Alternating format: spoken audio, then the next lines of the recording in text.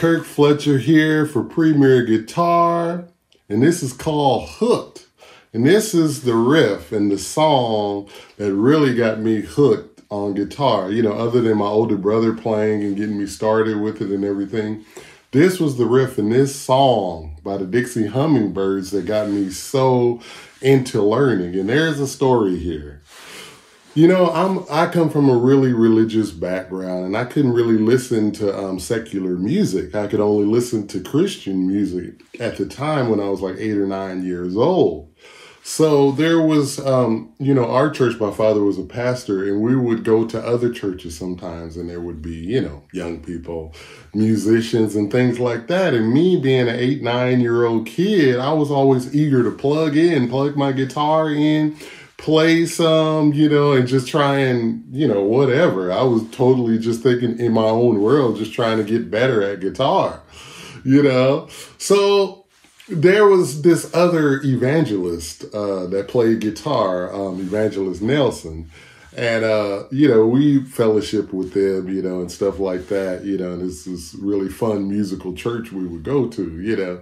And, you know, so I was playing and thinking I was hot stuff and everything like that, you know, and I learned a very valuable lesson, you know, at this one particular service. You know, I was playing and everything like that, and then he started to play.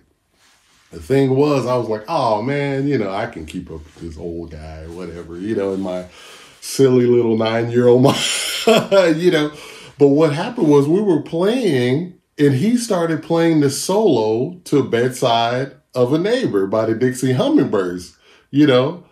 And the people, the congregation in church just went crazy because I learned something. It was something that they could connect to. It was something that they could feel, you know, and they knew about that. They knew about that song, and it was a famous guitar solo in the church, you know, religious music. And a lot of musicians I've talked to, like the great Arthur Adams, said he listened to the guitar player Howard Carroll, you know, and he grew up listening to the Dixie Hummingbirds. There's so many guys. I think I saw an interview about Russell Malone having a similar experience with that too, you know, the great jazz guitar player, Russell Malone. You know, and a lot of us guys, you know, out of the church, you know, and the quartet, gospel scene and all that, you know, they were sort of like the guys, you know, and Howard Carroll played these beautiful chords and these introductions, you know, to like Thank You for One More Day and different things like that. He played these beautiful chords and,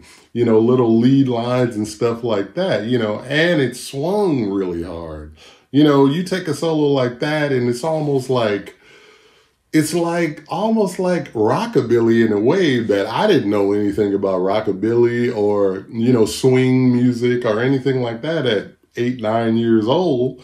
You know, and this solo and this approach to this song also served me well when I would later play with guys like Linwood Slim in the West Coast jump blues scene, you know, because I was already kind of aware of some of these sounds from the Dixie Hummingbirds.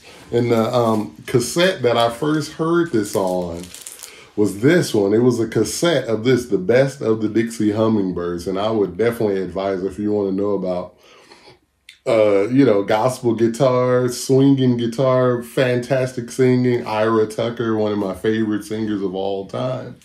You know, in this lick, this solo really changed the game for me. Once I learned it, it was one of the first solos where I sat down and really learned the guitar solo because I had to, because I was upstaged by this evangelist Nelson. So, you know, it was like I had to try and, you know, learn this, and it just set me down this path of learning guitar solos. And then later there would be people like, obviously, Jimi Hendrix and Prince guitar solos and Jesse Johnson from the time, you know, and Stevie Ray Vaughan, ultimately, you know, who kind of really changed things up for me once I got a little bit older.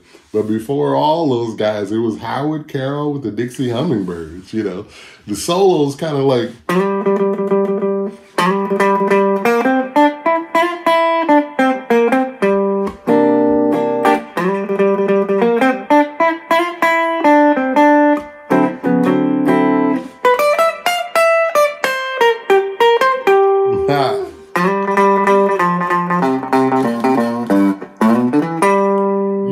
I mean, you got so many different things in there. And I would later, you know, get into,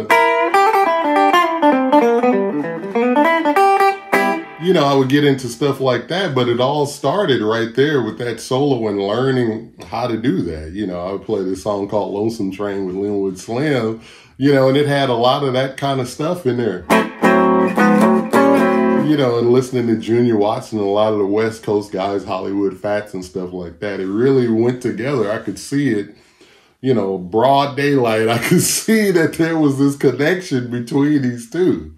So, you know, I just wanted to take a little time. I'm so happy Premier Guitar asked me to do this Hook series. Fantastic. I'm honored. I love the magazine and everybody there. I'm a big fan of it. So thank you so much. And this is Hooked. Dixie Hummingbirds.